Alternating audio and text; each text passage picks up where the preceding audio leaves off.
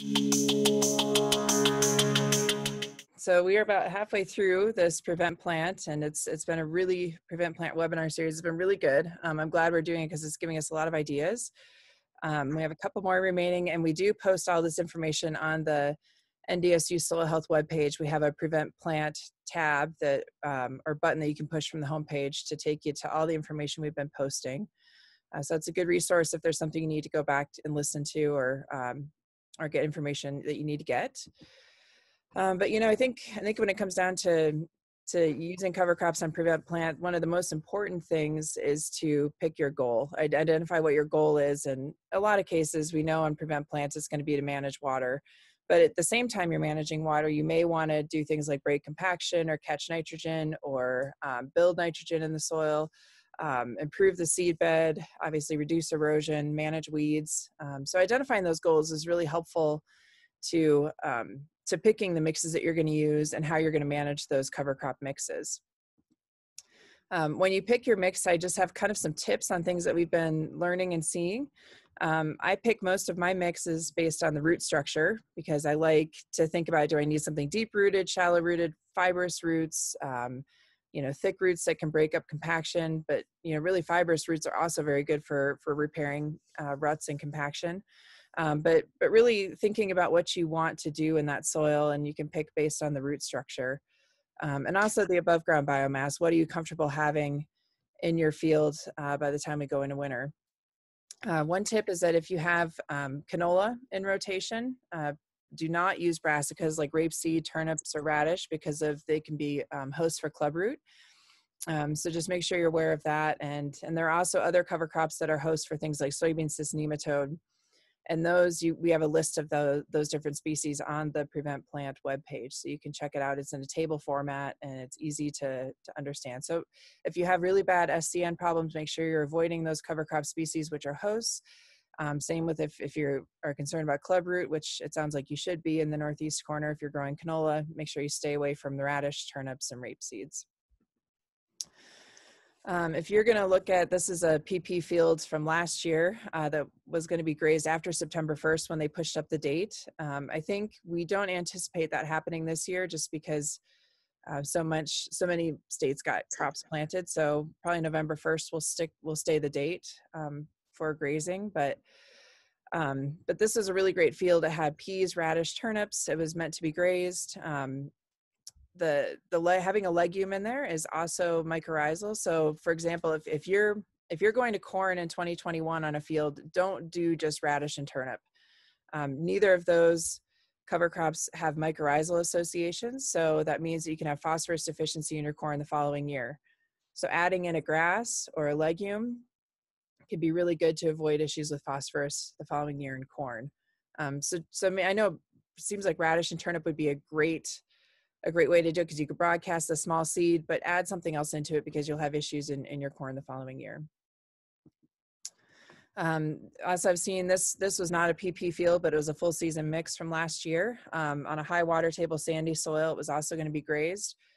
Sorghum is an excellent warm season option. Marisol really likes sorghum and sorghum Sudan because of the high water use, but you can see that sorghum does get very tall and there is a lot of biomass. But it's a great way to use moisture. You can always terminate it if you're getting uncomfortable with the growth. But sorghum will freeze at the first sign of frost. I think even a prediction of frost in the forecast, sorghum just wimps out and freezes. So it does terminate earlier than some of the other cover crops. But using 2 pounds an acre is enough in a mix. So you don't need any more than 2 pounds. You could bump it up a little bit if you want some more water use, but usually 2 pounds is just about right for a mix with other species. I wanted to show you some of the things that we've done on some small plots. I think this was in 2014. And these are areas where we had some different cover crop mixes that were seeded. And we had this light blue line, which is where we left it bare. And we just kind of managed the weeds throughout the season and left it bare. So I want to look at water use by just having a cover crop mix out there and the benefits. This most diverse mix actually used the most moisture evenly through the profile. And in that one, we had cereal rye, Dwarf Essex rapeseed, some sugar beet, sunflower, pea, and flax. And, you know, all the cover crop mixes dried the soil profile out. A more diverse mix, I think you're getting different root structures into the soil and possibly drying out the soil more efficiently.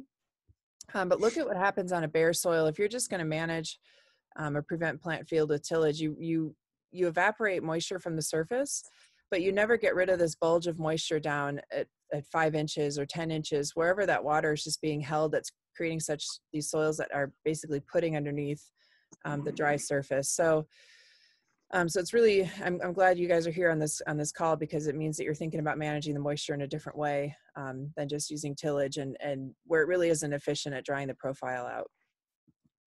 Also for nitrogen uptake, it's really good. You can see all the cover crop mixes here on the left-hand side have captured some of the nitrate in, whereas leaving it bare leaves that nitrate in the soil available to leach. So it's a great way to capture it. We don't know when that becomes available, but it's captured at least in the system.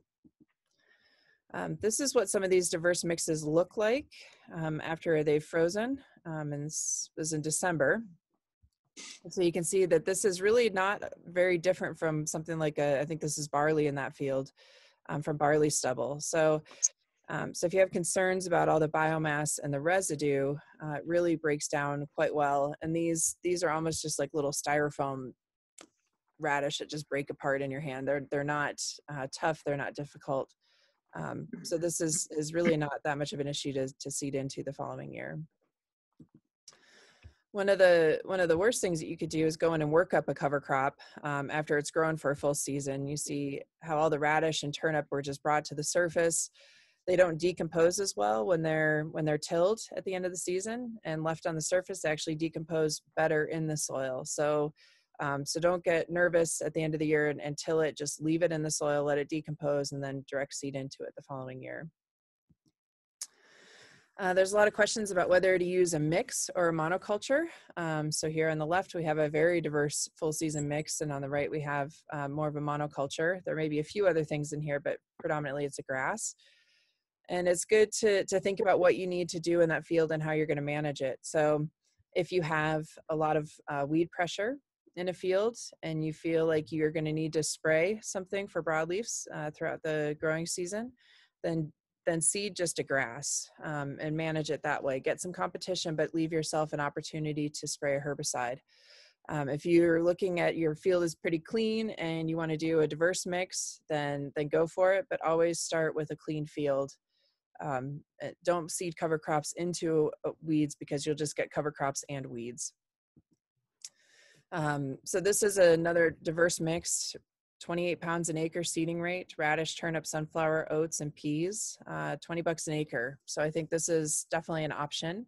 It's in kind of the right price range, but you can adjust the price ranges for what you're willing to spend on these acres. But take care of all your ruts, your ditching, anything you need to do prior to seeding a cover crop, and just start with a weed-free field.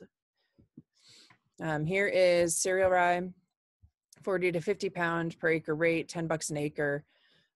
Rye, if it doesn't overwinter, so if you don't seed it in the fall with it overwintering, it doesn't vernalize. So it'll stay very low to the ground and provide a nice cover. So it's a great option for seeding early. You'll get enough biomass, but not too much. And it's not going to head out if it's seeded in the spring or midsummer. I have a lot of tips down here. If you're going to use grasses, consider a mix of grasses like oats and barley. Cereal rye or winter rye is not an issue just to seed by itself, because you wouldn't have an opportunity to take it as a cash crop. But I don't know if insurance would be concerned about having just oats, because there's potential you could take it for grain. But you could just mix it up with some oats and barley. I guess that's a discussion with your insurance provider. If you have a cover crop in the field and it's starting to head out, say you have just oats and it's starting to head out, and you may want to terminate it, you could also do that, so you don't have the seed production. It would change the residue that you have in that field. Once it heads out, it gets kind of straw-like, but if it's still kind of vegetative, then it may be easier to plant into. But don't be scared to terminate it if you feel like the soil is going to get too dry and not replenish for next year. Say we just go into a drought or something like that. But there's lots of ways to manage it. And then also, this is something I learned from Andrew Friskop when I had a question about what grass cover crop you could use prior to wheat or barley the following year. And Andrew was saying that oats are more favorable if you're going to use those on 2020 PP before 2021 wheat or barley crop, because they're not as good of a host at scab, and there may be some root rots that are possible, but he thought that oats is a relatively low risk for grass prior to going to wheat or to barley. So that was kind of where we're getting new information each time that we include other specialists in the discussion. So so that's just to get the ideas flowing. We could certainly, if anyone wants to, I see a question already here from Fletch. Is there a sterile sorghum variety that we would not worry about reseeding? Marisol, that is a good question for you.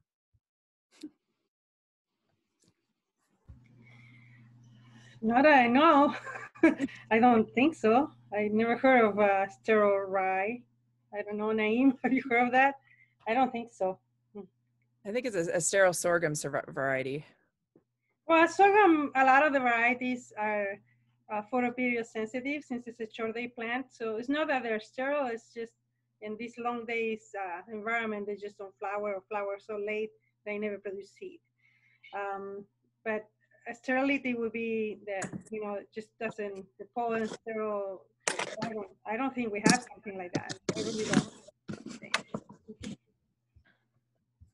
If somebody knows, just let me know. Let's see, we've got another question here. What are some good mixes to plant on 2020 PP and planning for corn in 2021? So that would definitely be a scenario where you don't want to just use radish and turnips. Like I mentioned before, you'd want something mycorrhizal in there, which could be a legume, a grass. Flax is also pretty mycorrhizal. You know, I've heard of issues if you have peas in that field prior to corn, that some of that residue can get kind of wrapped around some of the row cleaners and things like that the following year. So you may want to stay, you know, if you use peas, you might want to plant them offset from where the rows you're going to plant your corn, so that they don't get caught up in your equipment. But you could, it's a great opportunity to build some nitrogen in that soil or increase efficiency of your microbes in that soil by having a legume. I think, Marisol, you've done work where you need 60 days of fixation on a legume to get some nitrogen benefits. Is that right? So you definitely would have that in this situation. Yeah, the thing is, legumes are very good scavengers. So any nitrogen you already have, the legume first is going to use the nitrogen. So if you got really deficient soil, they might start fixing nitrogen right away. But if you have nitrogen in the soil, especially if you're in a PP and you already have fertilized and you have a lot of nitrogen, the legume is just going to take up that nitrogen. It's free nitrogen. You know, nitrogen fixation is a process that requires a lot of energy for the plant. So if there's nitrogen available, it's not going to do it. And so that's why most legumes take time to start to use the nitrogen in the soil available first. And so it's about 60 days that we've seen, but we've seen it earlier too. Some peas can start fixing in about 30 days of our beans too. But like I said, it's going to depend on available nitrogen on the soil when nitrogen fixation kicks in. And I think if the grass that you may include in that, I think oats, I feel like that residue is easier to plant into. With corn, you may, I don't know if you have access to a strip till machine or something like that, but you may consider doing some strip till into it. But I would stay away from anything that's going to overwinter on those fields. You know, I specifically rye. I don't think I would include that because you're not going to want anything growing the next year when you're going to corn. So I don't know, Dave, is that helpful? Is that just, you know, I think you could include a legume. That'd be beneficial. But I would choose some residue that you're going to be comfortable planting into, something like a oat residue. And you could put radish in there. I don't usually recommend turnips unless you're going to graze it, because radish and turnip kind of do the same thing, and it's just easier to have radish in the system than it is turnip. It winter kills better, I think, than turnip does. Chris has a question. Before wheat or barley, would you suggest a forage oats or a grain-based oats, or either will work just fine? I think it depends upon the purpose. If if one would want to graze, then forage oats would work better. But otherwise, to be honest with you, both are fine. And oftentimes I've heard from a lot of producers that they have some seed, oats or barley, in their bins. So if they are not particularly grazing, planning to graze, that should be fine. Let's see. Oh, Greg, did you want to ask a question?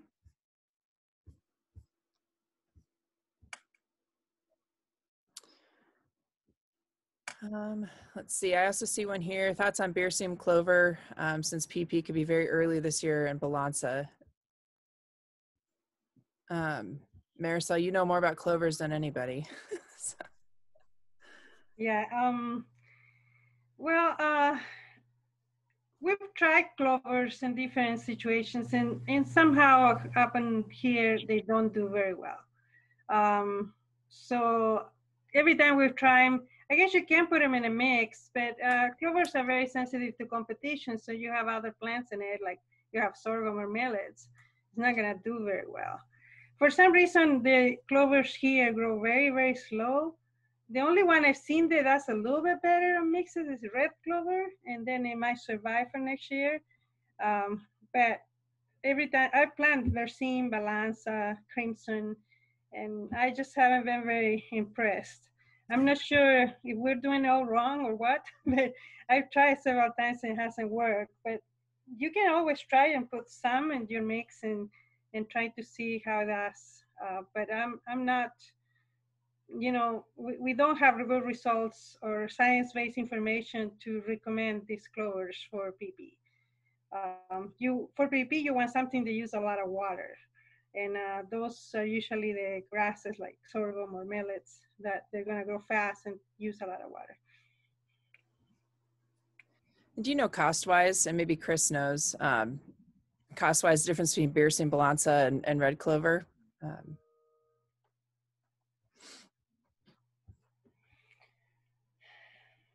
don't know if anyone has tested them and seen different. That would be nice information, but we've tried several times and we get very little. The stands are poor, and they well, maybe it could be too that you need to inoculate it for sure, because I don't think we have the rhizobium for those clovers here. But we've inoculated them and still hasn't been that great. I'm not, there's something we don't know yet why the clovers don't do well. Could be very heavy soils. I'm not sure. So as far as our choice for a legume, probably peas would be the number one choice. We choose peas because they're cheap and we know it work. A lot of people there's a lot of availability for field peas. You want to buy a forage pea, will put a lot more biomass and will probably fix more nitrogen than the field pea, but it costs more too. So you have to balance both. The same with fava beans. Fava beans are great. I really like them because they fix a lot of nitrogen, but the seed is expensive for a mix. So it's all balancing, what you want, if you're gonna graze it or not. Like we've been saying, I have saying many times, it's your choice depending on your operation. Your farm, your soils better, much better than we know, because we're not there. So you are the one that can decide what really works for you. And you can always do some tests if do a strip or something and see how it works on your soils and your condition. Like if you want to try some Berseem or some Balanza or other legume, you can always buy some seed and do a strip or a section.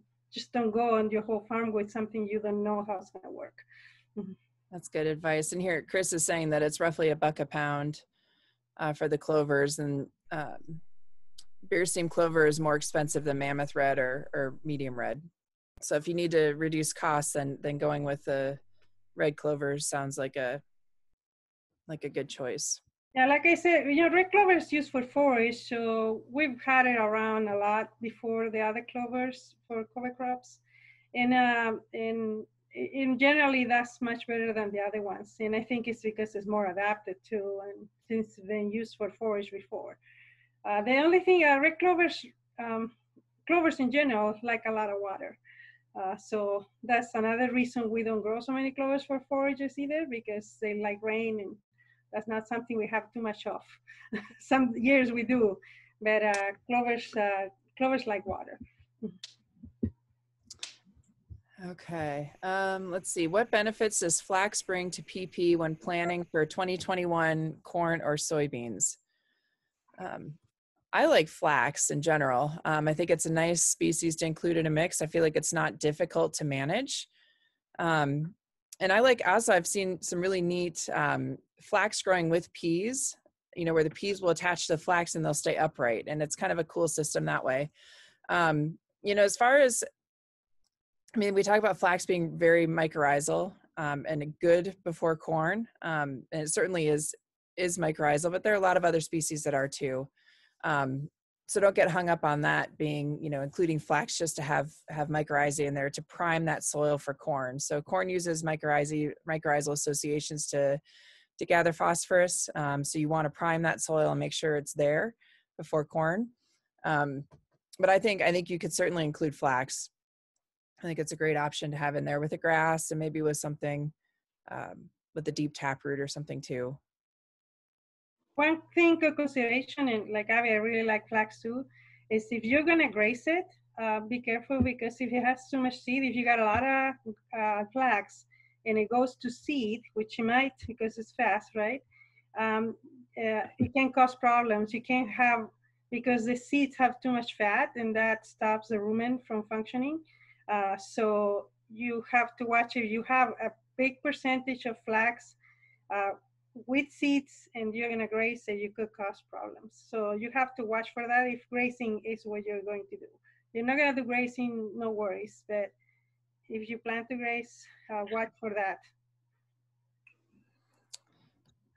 Then here's a question on how many pounds of oats would you use in a mix? Oh, I hate these pounds questions because I never know. I always depends. That's the best answer. Depends. I think that's where you can get some really, you know, on the grasses and things like that. That's where you can get some great advice from the seed company where you purchase. I don't know. We've got Colin and Chris on here. If you guys, either of you want to make a recommendation of pounds of oats in a mix.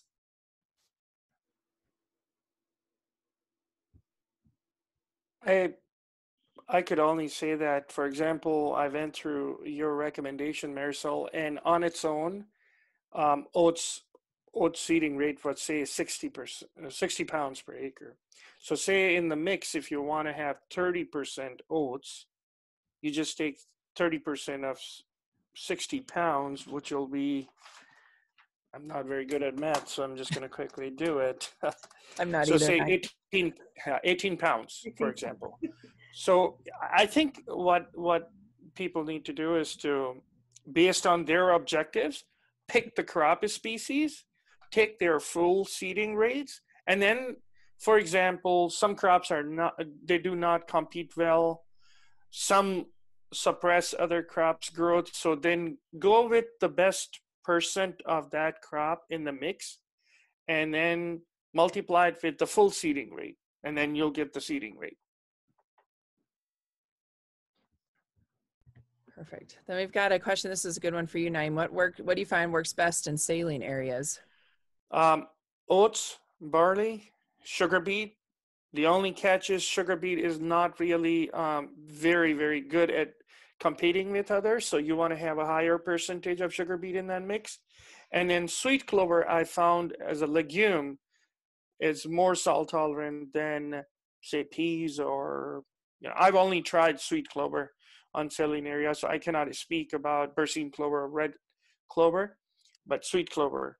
And I could actually quickly tell you guys what mix I use. So say, for example, and then you could go very simple too. You don't have to have 4 species. If you want to have the cost down, I would just put either barley or oats with sugar beets. And I personally would go with 60% sugar beets in the mix, 40% barley or oats. So that's just a 2-way mix. If you want to be a little bit more, you know, diverse, you could add sweet clover. And if you want to be really you know, diverse, then you could have 4, like both barley, oats, sweet clover, and sugar beet. So in that mix, I had barley and oats at 20% in the mix, sweet clover 20%, and sugar beet 40%. I just wanted to have more sugar beet seed because they don't compete well. So these 4 crops to me are the best.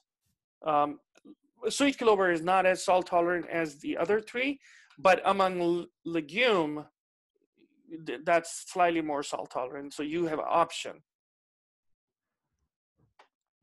I also want to make a point, Abby, we talked about residue.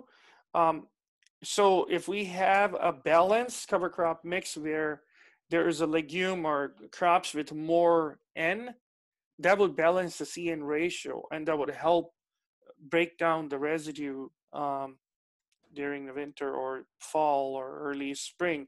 If we have only a cover crop mix, which have high carbon crops, that will take longer, and you know, it may create problems in terms of residue, managing residue. Naeem, I just want to add, you're right, the other clovers are super susceptible to salinity. Actually, red clovers is used as a susceptible check when in breeding programs for alfalfa. They just put a red clover strip, and so to check for salinity, because they'll die with pretty much any salinity. And I don't know the other ones, but I'm pretty sure that it makes sense that they're very susceptible too. And sweet clover is one of the, it is more. It is a little bit. It's not the best one. No, you know, but that's better. Yeah. So you could use alfalfa too. Alfalfa is actually sweet clover is more salt tolerant than alfalfa. Yeah, it is. But you can. Some people once they buy the alfalfa, the salt tolerant alfalfas, which they're not super tolerant, but they're better than the regular one. So.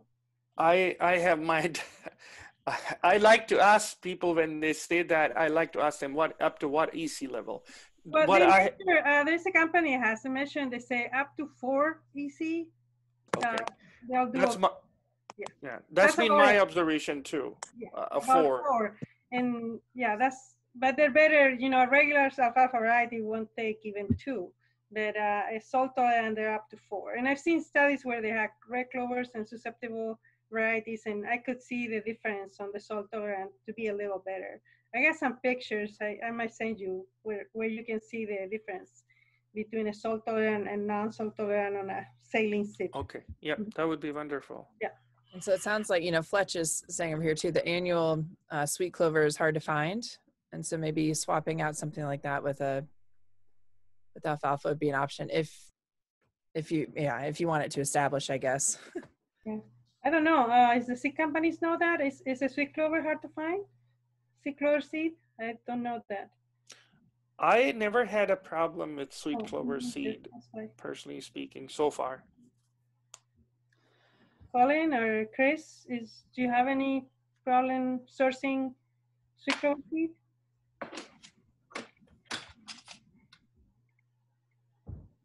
And you guys are welcome to unmute too if you want. You don't have to just type in the chat box. Yeah.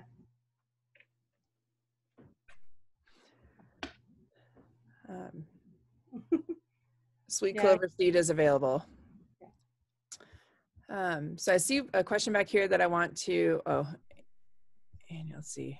I want to get back to this question because this is one for Joe. If seeding cover crops early in July, should weeds be terminated mid-June or closer to when seeding? Cover crop insurance would allow seeding so many days after last seeding date with your regular drill. July 4th, sorry, I don't know all these things. But yeah, Joe, herbicide applications, when do you terminate? And also what effect does that have on some of the cover crops? Yeah, good question. A lot of it will somewhat depend on what weeds are there. So if it's, if you're in a no-till system and there's a lot of winter annual weeds that you find problematic every year, there's a good chance of they're going to go to seed in between now and early July. So in that case, if you want to reduce the seed bank of those weeds in future years, the earlier the better. Otherwise, if it's mainly summer annual weeds, I mean, they won't really go to seed between now and then, but they will also be growing. And so if they're relatively easy to control, if it's glyphosate susceptible for the most part, and you're just going to use something like Roundup for your termination, then you can wait. They're going to use up some of that water as well on those acres. More difficult to control weeds if they're growing fast, and they're going to be more difficult to control if they're bigger. So again, earlier the better. And the other thing will really depend on what, if any, residual herbicides, even ones we don't typically think of having residual, like 2,4-D, which does have some.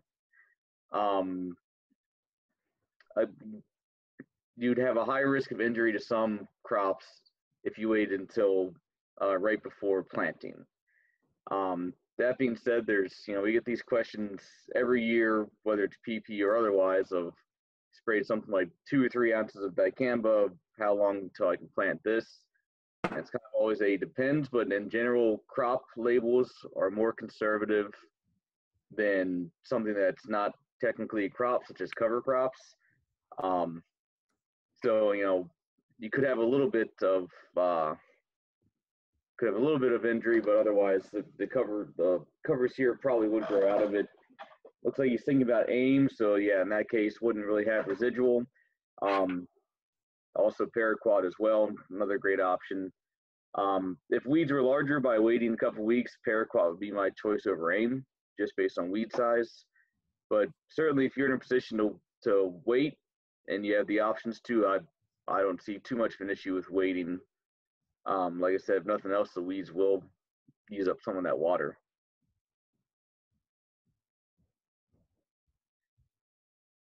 And the question is with kochia, well, that's a good couple week window there for kochia to grow. So my preference would be to get out there as soon as possible to control kochia when it's smaller.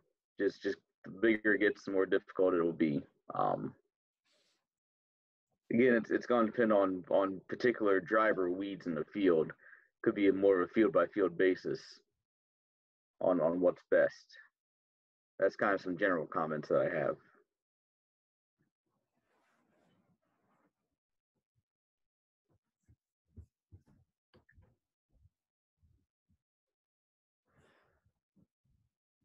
So Joe, we had that question earlier about where they had cereal rye that was growing through this year, and that field is going to be PP, and they have some drownouts. I mean, I suppose broadcasting radish in some of those drownout areas would handle some of the weed pressures, or what would you recommend for that? Maybe a herbicide pass over it to control weeds in those drownout areas?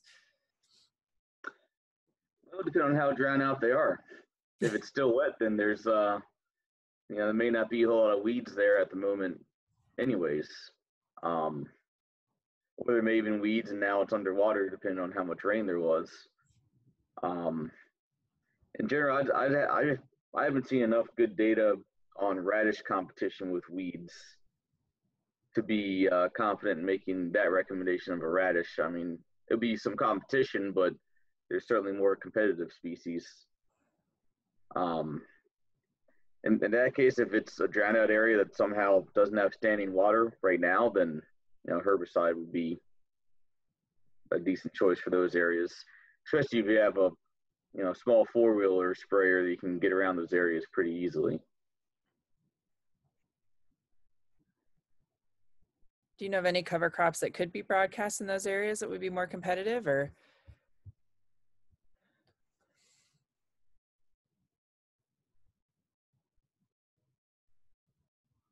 I suppose it all depends on what you have in the rest of the field too. It does. And I don't know, depending on how wet it is, which ones would be competitive in a wet environment versus dry as far as the cover crops.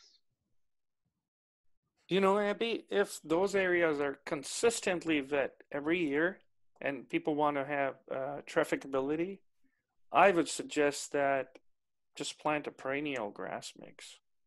And again, when I talk about perennials, not all perennials are salt tolerant. Some are very salt tolerant, some are not. But if salinity is not an issue, they could go and plant any perennial Just keep it mowed, and they will have, I can tell you this, here at the center, we have this perennial mix growing on one of the lowest areas, one of the most, saline sodic areas, and good land, our people till, and it's like a mud puddle after rain, but when you drive on the grass, you're just driving on the paved road. So if that's the option. You cannot really plant those grasses when there is a standing water. Seed will not germinate, so you will have to wait for a good time. But once they germinate and establish, they will use up a lot of water, and they will provide the trafficability. And they're perennial, so you don't need to replant them. Okay, let's see. We have another question that came up here. PP ground that is salty and wet that is going to corn in 2021 had thoughts on using radish, turnip, sunflower, barley, or rye mix, but I'm concerned that the barley or rye would have to be terminated too early to get the full benefit of the others. Okay, so radish, turnip, sunflower, barley, or rye. Just my thought on a mix. What are your thoughts? I also have intentions of spreading P and K needs for the corn the same time as spreading the cover crop seed, just to keep the cost down and pay for one application. So any thoughts or concerns on that? Well, number one, if it is a salty ground, I would not put turnip and radish there. That's number one point. Number second point, barley is good. And again, when we say salty, I mean, corn is not really a salt tolerant crop either.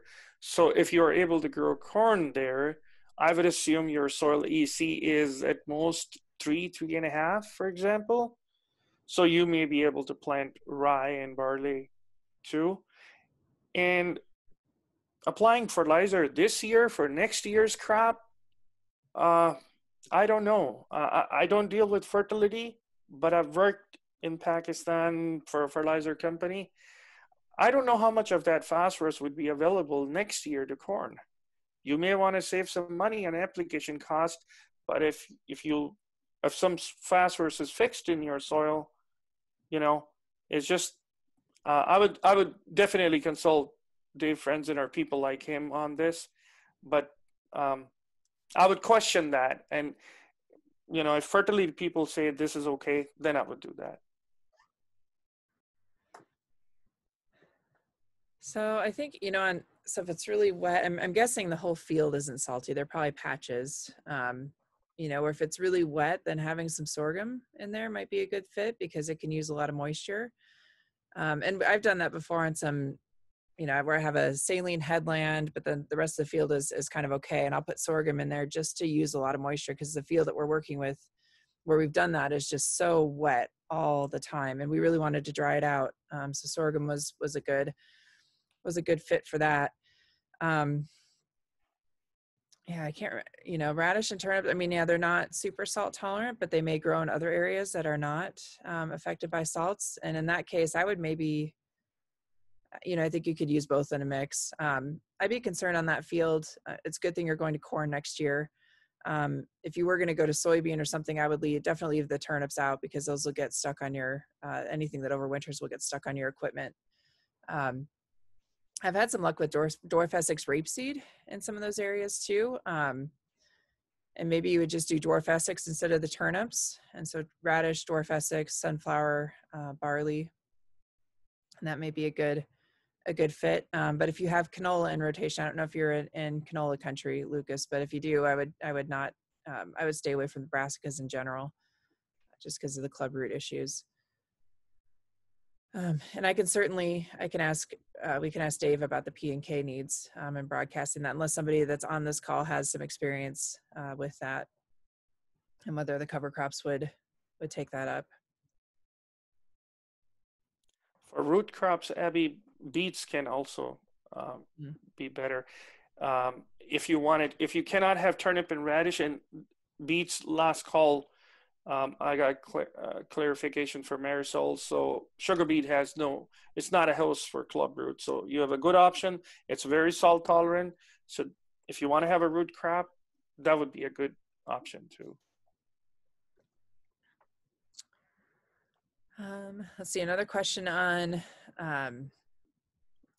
Fletch, you like annual ryegrass, which you say we don't recommend, which is correct because Joe does not like it. Yeah, I've seen it work in some areas, but honestly, yeah, annual ryegrass could be great, but I think you for sure need some cattle in there to help manage it. And I can't recommend it just because Joe will punch me in the face. So, so I won't recommend annual ryegrass. But you have a question about Japanese millet supplying oxygen to roots in low and tight soils. Green cover crops mentions this. I don't know, Marisol, what do you think? I need you to throw that one to me. I don't have any information and I don't know if there's science-based information that does that. Japanese millet, I like it because it grows more than other millets. Stoller produces more biomass, it's a good forage, but it supplies oxygen to roots. I don't know, I never heard of that. And like all the grasses, it has a fibrous rooting system, but supplying oxygen, I never heard of that before, so I don't know where, if there is a science paper that says that, I'd love to see it. The only way soils get oxygen is through the porous space. If you improve the porous space, that comes from soil particle aggregation. Some plants have roots which create channels for water and air to move, but that's going to take some time to. Plants directly do not supply. Plant roots respire, they take oxygen, whatever is already there in the soil. Okay, let's see, we've got another question. I used oats, barley, millet, and winter rye last year. It got hayed and the rye got about 18 inches tall before planting soybeans this year. The rye was on the thin side and did not cause problems. I sprayed it off right after planting and the soybeans are doing well.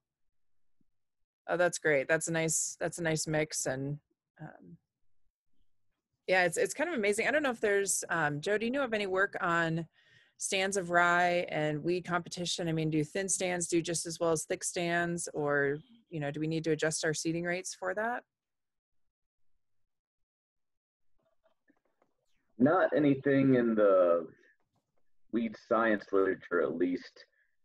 Several of my colleagues and then also myself are kind of working on questions like that in the upcoming years. But nothing replicated on, especially we would probably put it on a very weedy patch to really tease out any differences. Yeah, nothing I'm aware of except for anecdotal stuff, which I try not to push anecdotal stuff too much until I have better answers. Yeah, that's kind of where I had a voicemail from Steve Zwinger up at Carrington about some of the competition in his stands of rye with weeds. And it's just kind of observation stuff right now, but that's good. I'm glad in this situation that rye, did overwinter and you got some use out of it in the spring for planting beans into it.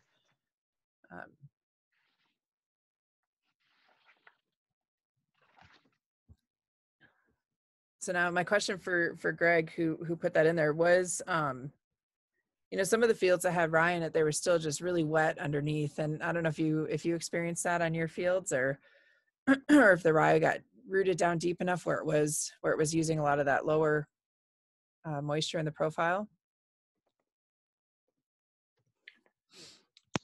Well, I unmuted here if that's okay. That's great. Thank you.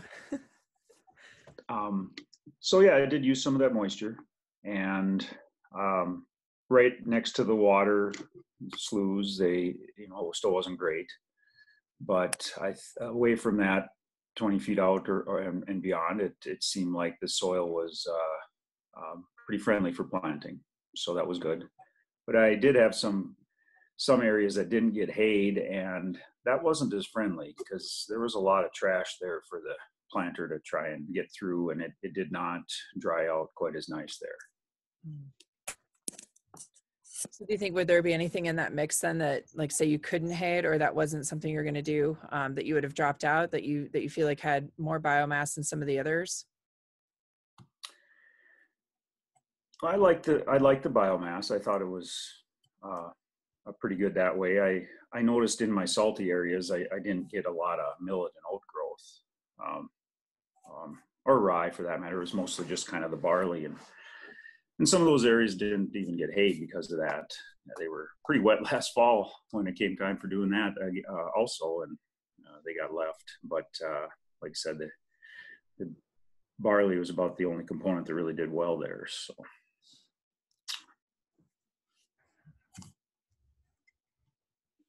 That's good. Marisol, would you, you know, in these mixes, so I tend to, I just go for a lot of the cool season grasses. Do you think including, you know, that millet component or warm season grass is pretty critical for prevent plant situations? Yeah, well, I always for PP, I think you have to have something that moves water. You know, that's the reason you're doing PP. So millet sorghums are going to do that much faster than the cool season grasses like barley or oats. That's during the summer. Now, winter rye is good in the mix because you want it to move water in the spring, right? If you still have a lot of excess water in the spring.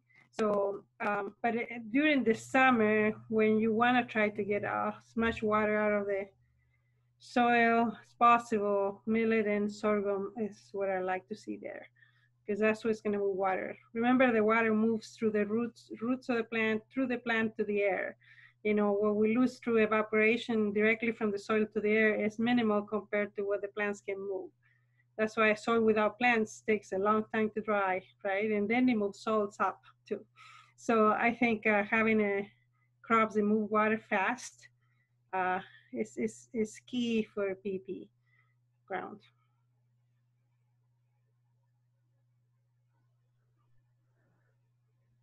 Did I answer the question? Yeah, no, that's good, because I sometimes I forget about including a millet in there or something else, especially on PP, and that is a good point. Are there any, I mean, we have all these cool season broadleaf plants that we use in a mix. Are there any warm season broadleaf that you would recommend if somebody wanted a little more diversity and something warm season in there? Well, you know, of the warm seasons, if you're gonna have a full season, they move some water, or those that produce a lot of biomass, and one would be sunflower. You know, you don't want to put too much in the mix, but you want to have some sunflowers with that deep taproot will move water. The other one that works, but it works only if you inoculate it, it would be sun hemp. Sun hemp can grow a lot in the heat of the summer, but it needs to be inoculated with the right rhizobium, otherwise it's just going to turn yellow and do much. They won't do much. So those two I like to see. I know sun hemp is kind of expensive, and that's why we don't use it much. But I think here throwing maybe a pound of sunflower into the mix, it will help to move some. And I've seen several of you already are considering sunflower, and I know Naim recommends it too. Just don't want to go with too many of them, but if you want to put some of them, I think that'll help with water.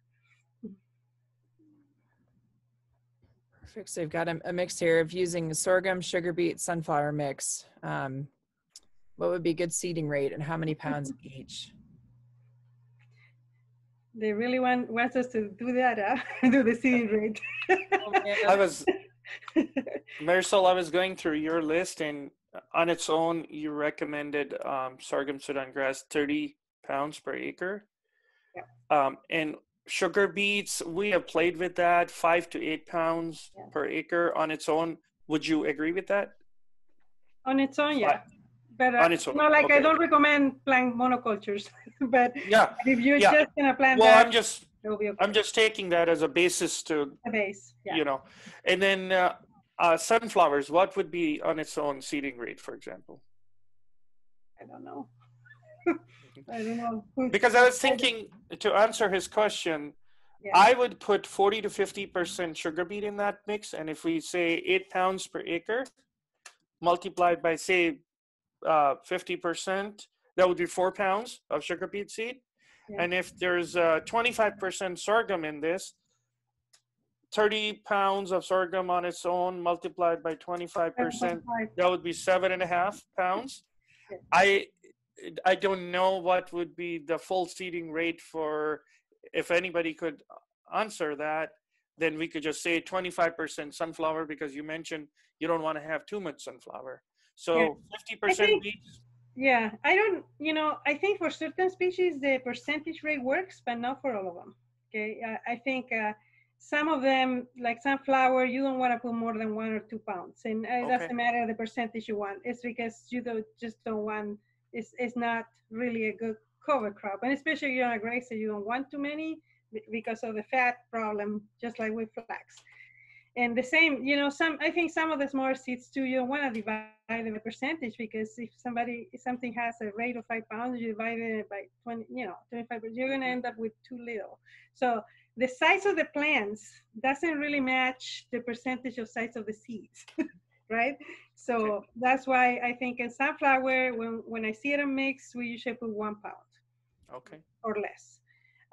Usually sugar beet, I don't know much about sugar beet because I don't know if there is cheap sugar beet available. See, the problem, sugar beet seed is an expensive thing to put in there unless you found these multi-germ old sugar beet varieties. But I don't know, is there sugar beet for cover crops available that is not at the price of a sugar beet crop? Because I wouldn't recommend to use a coated monogerm expensive seed. That would be too expensive. So that's why I don't know name. I know you like sugar beet, and I like it too, especially for salinity, but I don't know the availability.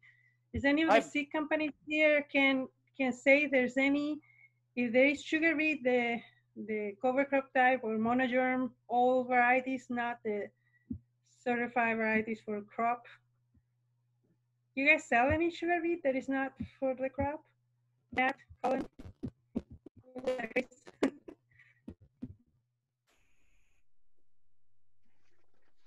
You know, Naeem, who provides sugar beet? I have bought the mix from Agassiz. I bought it from Reward Seeds. I bought them from Pulse USA. I've never had a time when I was told that was not available. Chris, is that seed on the mixes that you have is a multi-germ? The old varieties? See, I don't know much about that. I just wondered about the cost of sugar beet seed. But my guess is you're gonna put lower rates too, like not maybe more than 2 pounds. And with sorghum too, with sorghum you have to watch it because sorghum can become very competitive and pretty much smother everything else on the mix. If you put it in a mix, it's because you want all the plants to be there, right? Not to put it and never seen them. And we have a student doing a thesis on this, and with more than 2 pounds per acre of sorghum, you're gonna cause so much competition. Even with that, in all the mixes, we end up with 70% of the biomass was sorghum, right? So, and a lot of people put 5 or 10 pounds. You put 5 or 10 pounds of sorghum, that's all you're gonna get is sorghum.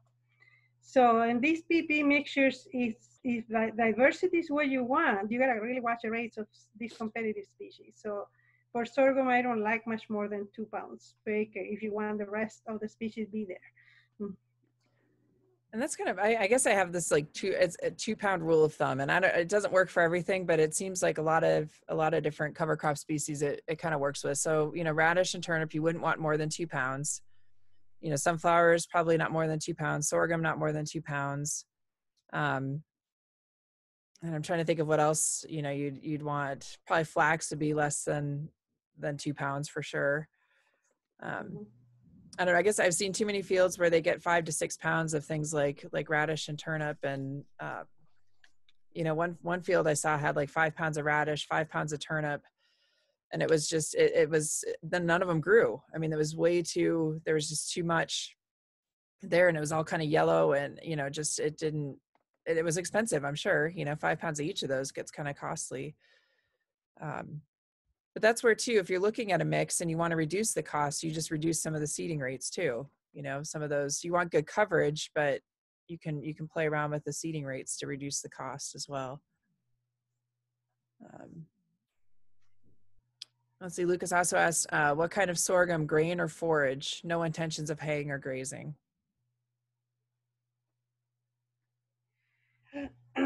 Well, like if you're just using the sorghum, try to find it like a sorghum Sudan type.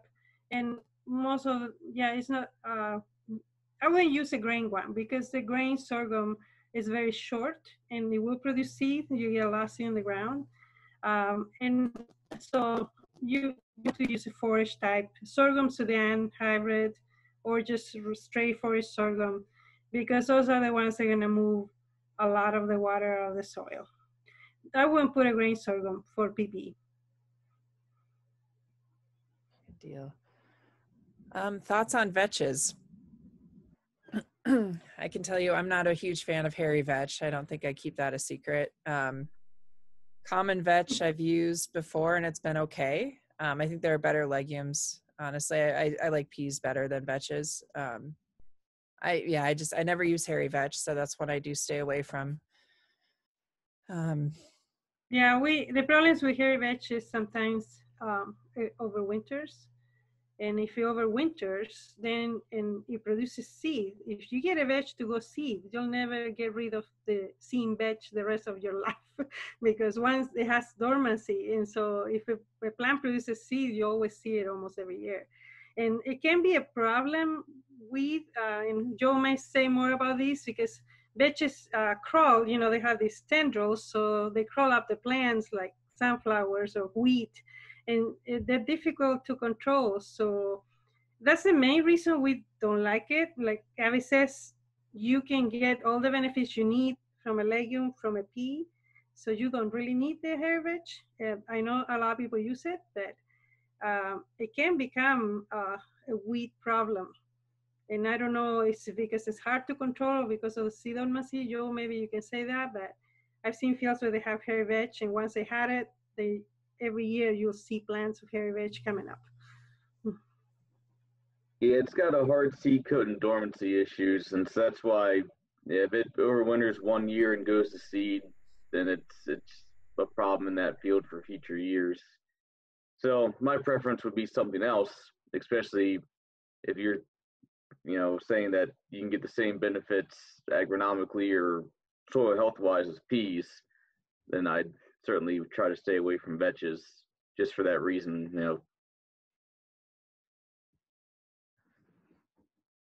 So I see another question here on teff grass, broadcasting it at a 12 pound per acre rate with an air drill at 10 pounds per acre, putting it on ground that wasn't able to get planted due to wetness, and they plan to hay it for cattle.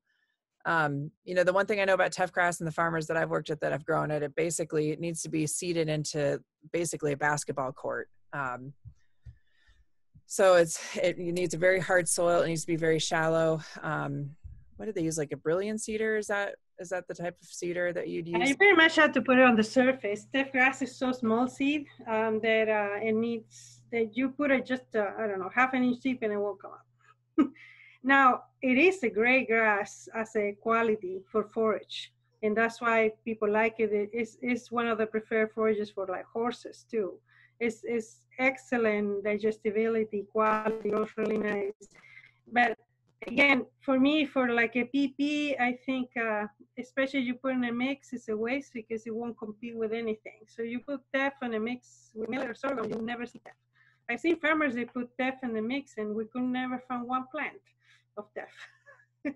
And so it's not that cheap of a seed either. And so I think if your purpose is haying, you want a high quality hay or forage for grazing, teff is a great choice for that. But you have to be aware that you need to establish it on really well prepared seed bed and very shallow to make it. Farmers are already growing teff. They kind of master how to do it, and they can get a good establishment every year. I haven't been able to do that. Every time I think out of 5 times I tried, only one came up. Probably put it too deep. I don't know. It's hard to control seed depth and depth. I think it's a great forage. It's one of the best quality warm season quality forages that we have. So I've got another question. We're going to broadcast a bushel of cereal rye and incorporate it. When would be the best time to do this and not get competition from weeds before freeze up? So Joe, any thoughts on that?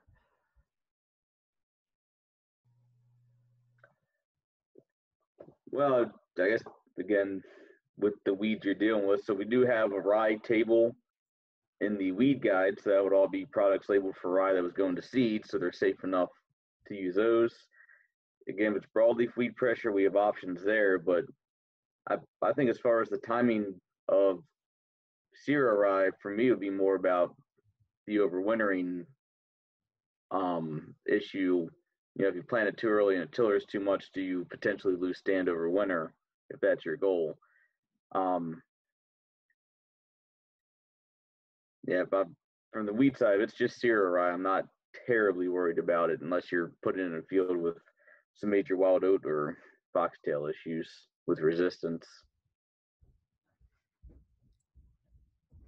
And if those are the weeds, then later the better, since they germinate earlier in the season.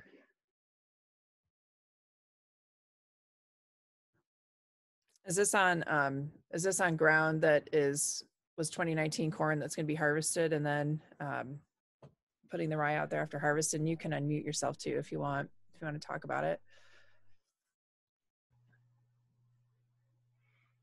Yeah, 2019 corn. Okay. So yeah, I guess once you get the corn off, then probably some good herbicide passes. I know I just saw an article about how some of the weeds in 2019 standing corn, hoping not to spray.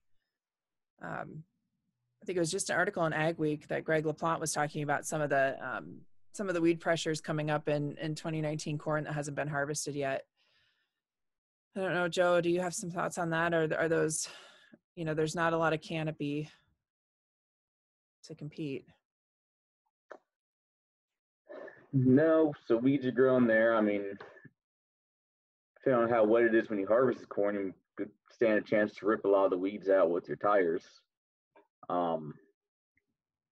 If the rye is going to be incorporated, then I guess that would depend if you're already going to cultivate once. If you hit it before and then incorporate, or the incorporation will also, you know, should uproot some of the smaller weeds. It really depends on what weeds are there and how well established they are. Okay, so one tillage pass will be done before spreading the rye and then working again. In that case, the weeds that are there should be more or less okay as far as control, and it'll just be whatever weeds would potentially come up afterwards. And like I said, we do have some options if it's straight cereal rye.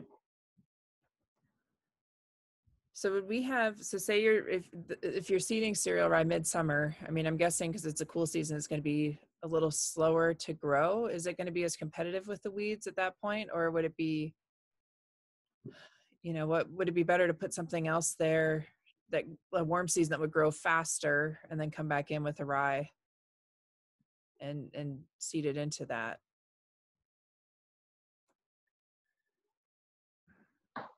One comment. Sorry, go ahead, Joe. Oh, I mean, if it's solely weed suppression, then the more competition, the better. And so, but I'm guessing this is already 2019 corn, prevent plant this year, and want to put minimal amount of, you know, money and effort into that field. And so, yeah, I'm guessing here the idea is just to get the rye in and then hopefully, you know, leave it. And it will be less competitive, but like I said, at this point, if it's later in the year, you know, broadleaf weeds would be the more prevalent ones growing quickly in those areas, and we have options for those if a sprayer pass did have to be made.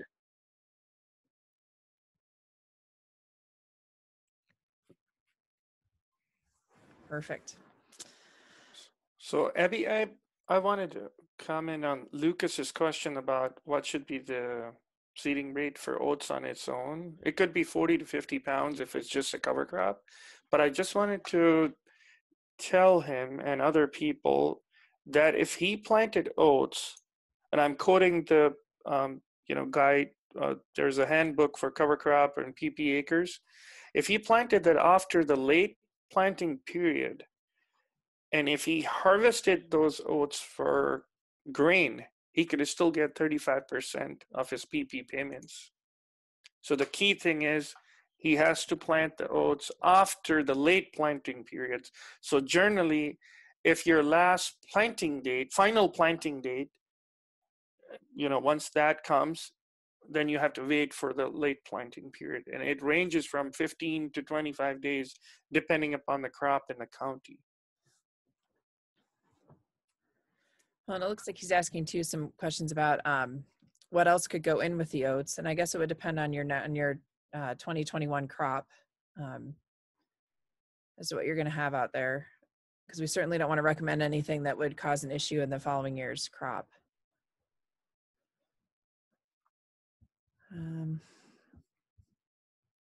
Let's see, you follow up with also on PP ground going to soybeans next year, thinking of using just straight barley, and how many pounds did you put on there?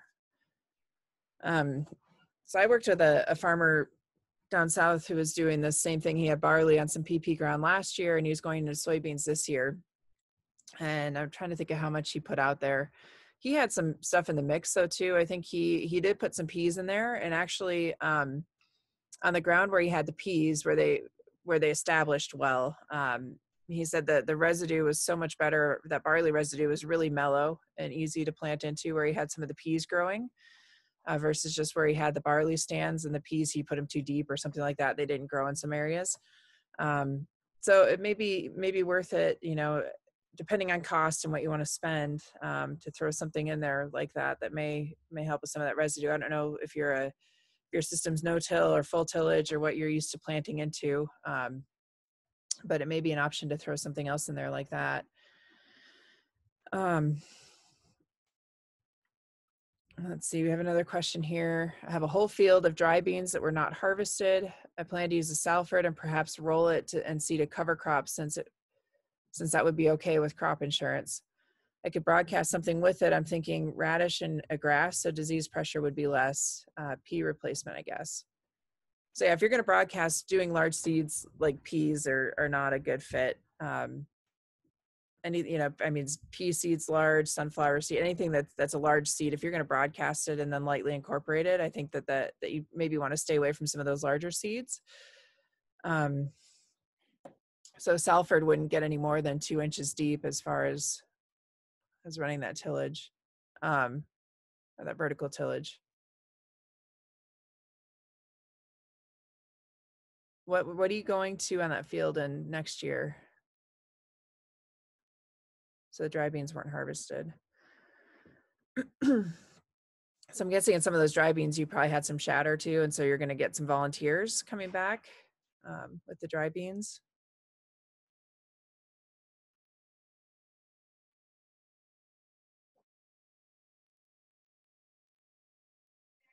And they'll probably get all volunteers unless they rotted over the winter. So. Okay, so then in that case, you already have your legume as part of the mix, right? I mean, you're going to have the volunteer dry beans. I think that's what he meant by pea replacement, I guess. Oh, okay.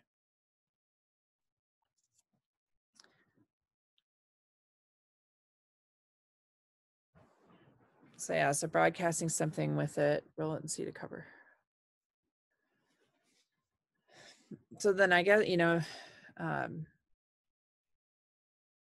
yeah, maybe that's all you need. I guess depending on, unless you're concerned about disease carryover, having, dry beans last year and then having dry beans as a cover crop this year. You may, for coverage, just, could you broadcast something like oats or something off, gosh, your seeding rate you'd be filling that bin all the time if you're using something out of Salford where you're broadcasting at the same time. So you probably want a smaller seed.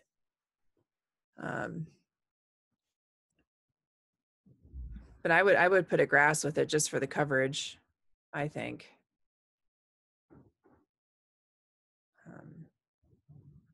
And also too, I just really like fibrous roots. I don't think of dry beans as having really great root systems, but I think of, stuff like Aaron Day when he's talking about compaction and building soil structure and managing some of the compaction from the ruts this past year in fields, that oats are really one of the best options. We talk a lot about the radish and how that breaks up compaction, but fibrous roots can be just as good for that, and also using moisture. So I'd maybe I'd try to broadcast something like a grass with that to come up with your volunteer dry beans. Is my gut instinct, but I don't know if anybody else has some thoughts on that. I actually agree with you. So yes, if you can create a system on that, I don't know if you have some kind of box or something on that Salford where you can broadcast a cover crop seed at the same time you're running the Salford, if you're just going to run over and broadcast first and then run the Salford, but no separate pass. So I guess it just depends on how often you want to fill the seed box. But yeah, I can see not wanting to do a bunch of passes this year. You know, it doesn't make a lot of sense on some of this ground to double up on things if you can do it all in one pass. So then, yeah, I guess I would just try to choose a small seed. I don't know if there's some grass seeds that are smaller than others. So I could fill the no-till drill and lock them in air and broadcast, perhaps, since it's not a normal seeding for crop insurance purposes. Yeah, I suppose you guys have some constraints with crop insurance as well. But yeah, that's what I would do. Especially, I would think, you know, too, with some I don't know if having back-to-back dry beans would create more disease pressures in those fields too. But trying to get something else in there to make it a little bit more of a diverse mix, just adding some kind of grass. And you probably could put a radish out there too. I think you kind of stay away from turnips, just because of having the dry beans. I'd want to stay away from turnips. So Probably be good to write that one down to ask Markel his thoughts. Yeah, because I don't think you're the only person that has fields of dry beans out there that are going to be volunteering and using as a cover. But yeah, I would try to get a grass in there, just because I think you're going to get more roots and you're going to get better moisture use. But we could certainly talk about it later too. I think if this is who I think it is, I think you have my phone number, so you can give me a call and we can talk about it. So yeah, the Salford would fill in the sprayer ruts a little bit.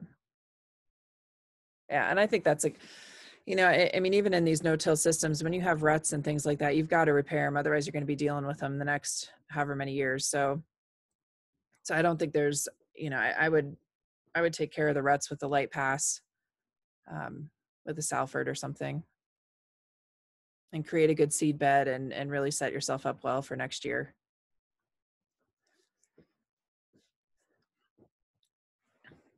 So we got about 10 minutes left on this call. I don't know if there's any other burning questions. I'm really excited about this chat box. You guys have asked a ton of questions over here, so thank you for doing that.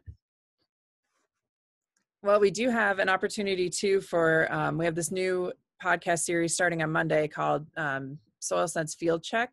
And it's basically a question and answer type thing. So we've got the first couple episodes filled up with questions being asked, and then we find the specialist to answer it. So it's really easy. If you go to ndfieldcheck.com, you can record a question just like you're leaving a voicemail. And then we'll take that question and I find the different specialists to answer the question. So like the first one, Joe's answering a question that was put out there about weed control and using cover crops. And then the next week is Andrew Friskop's going to answer a question about some of the disease transfer between cover crops and cash crops. So if you have questions that you want to ask, certainly record them there. And even if they don't make the episode, I will find somebody to answer that question for you. Oh, Adam just put in the chat box, hint to cover crop seed companies, do more mixes without turnip. So I think that's a good tip. I'm not a huge fan of turnip unless you're going to graze it. And I know you're not getting cows anytime soon, Adam, so no turnips.